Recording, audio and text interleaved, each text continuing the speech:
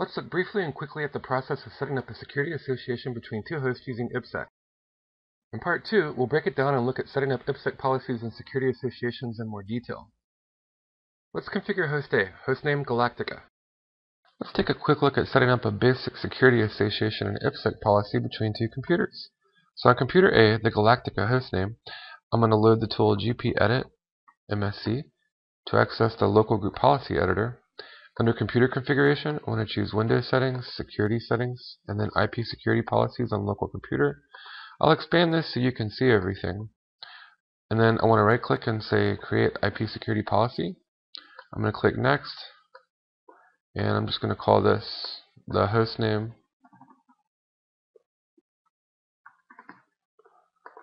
And for the description, I'll do the same. And I'm going to go ahead with the default. I'm not going to activate the default response rule. I'm going to say edit properties. I want to add a new rule. I'm going to create a new IP security rule. I'm going to do transport mode, not tunnel mode, all network connections. This time I want to add a filter list because none exists yet. I'm just going to call it the hostname. And every IP filter list needs at least one IP filter. So before I click on OK, I want to click add to add an IP filter. Next. And I'll call this the Galactica IP filter. And I'm going to do any IP address for source, any IP address for destination. Protocol type will be any. And then I'm going to click finish. Okay. And then I'm going to click on OK. I'm going to check this radio button. I'm going to click next. I want to specify a filter action. So I'm going to go through and I'm going to say Galactica filter action. And I'll use the same for the description. Next. I'm going to say negotiate security. Next.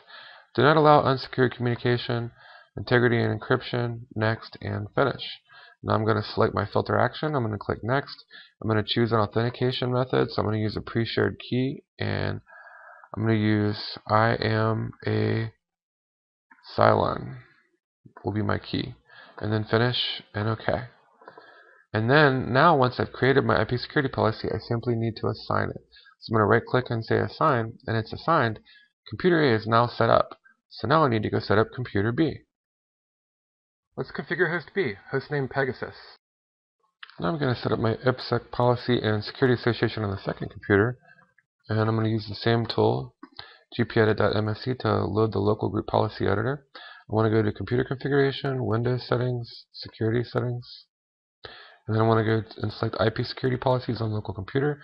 Right click, say create IP security policy. Next. I'm just going to title this the hostname, PEGASUS. And I'll do the same for the description. Next. Go with the default, so I'm not going to activate the default response rule. I want to leave edit properties selected. I'm going to add a new IP security rule. I'm not going to do tunnel mode or transport mode instead. I'm going to do all network connections. I'm going to click add to add an IP filter list because one does not exist. And let's go through and do PEGASUS.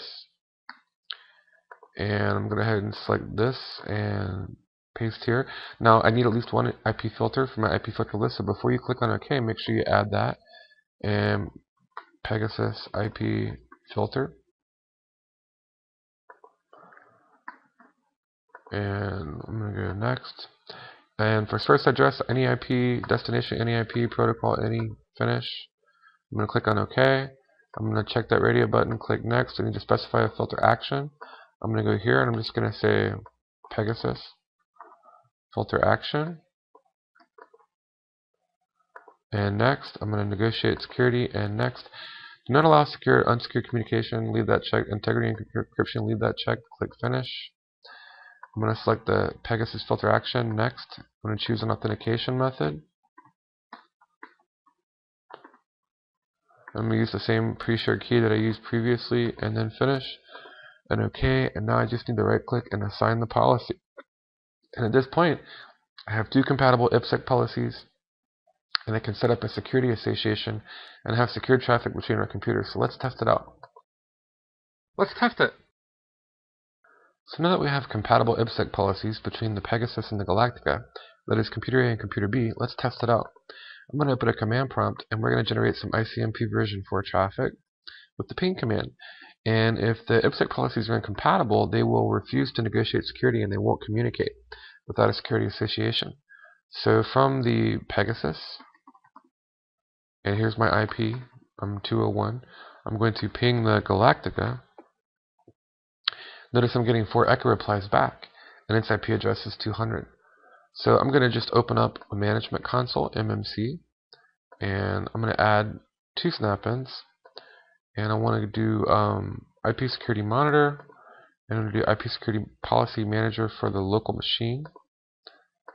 And really what I want is IP security monitor, but I'm going to go down here and I'm going to open up main and quick mode SA for security associations. And if I go down here, notice there's a security association that's been generated between the PEGASUS 201 and the Galactica 200 because they have a compatible IPSec policy, and they're both using the same pre-shared key as a means of authentication. In this case, I am a Cylon.